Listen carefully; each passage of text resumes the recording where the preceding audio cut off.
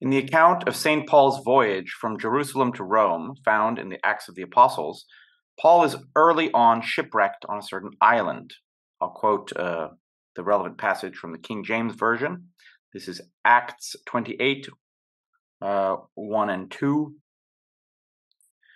And when they escaped, that is the shipwreck, then they knew that the island was called Melita, and the barbarous people showed us no little kindness, for they kindled a fire and received us all because of the present rain and because of the cold. It's interesting to note that in the 3 months that Paul spends among the islanders, he does not appear to evangelize to them, and that despite the fact that he has spent his whole career since his conversion proselytizing across the Mediterranean. So I think there are 3 possibilities to explain Paul's behavior. First, the barbarous islanders are somehow subhuman and do not merit salvation. Second, he cannot communicate with them because they don't know Greek or Latin. And third, they are, for some reason, not in need of redemption or salvation. So the first theory is not a nice thing to think of St. Paul, who in general is happy to cavort with slaves and social outcasts.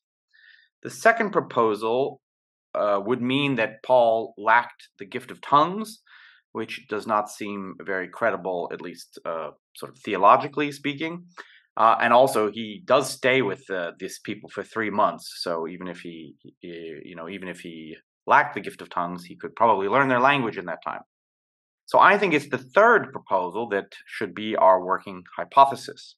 As for why these simple islanders may not need salvation, if we keep in mind the close parallel between Acts and the classical epics such as the Aeneid or the Odyssey, I think the essay Odysseus or Myth and Enlightenment in the Dialectic of Enlightenment by Adorno and Horkeimer can point us in the right direction.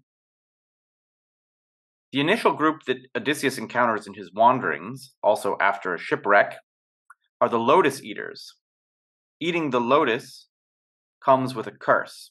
Now quoting from Adorno and Horkeimer, the curse condemns them, that's the sailors of Odysseus, to nothing worse than a primal state exempt from labor and struggle in the fertile land. Now quoting the epic, as soon as each had eaten the honeyed fruit of the plant, all thoughts of reporting to us or escaping were banished from his mind. All that he now wished for was to stay where they were with the lotus eaters, to browse on the lotus, and to forget that they had a home to return to. Now returning to Adorno and Horkeimer, perhaps the temptation ascribed to it is no other than that of regression to a stage of gathering the fruits of the earth and the sea, older than agriculture, cattle rearing, or even hunting, in short, than any production. Let us remember that Adam and Eve were also foragers, and it was with their expulsion from the garden that they were condemned to agriculture as punishment. I propose that St. Paul does not evangelize to the islanders because, as foragers, they still continue to dwell in a state akin to paradise. They have not endured the consequences of the fall, specifically the burden of agriculture. This reading of the passage has some implications for the treatment of Native Americans during the arrival of the Spanish. Bartolomé de las Casas, for instance, advocated nonviolent promotion of Christianity when encountering indigenous populations.